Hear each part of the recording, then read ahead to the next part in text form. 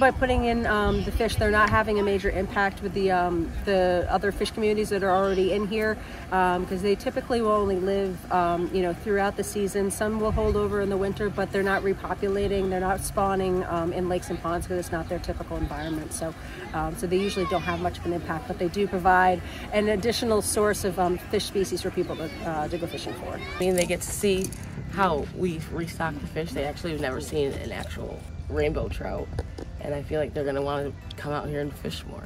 It gives you a better opportunity to interact with the wildlife that you're trying to protect, and in doing it you don't realize, oh, I'm having fun while helping.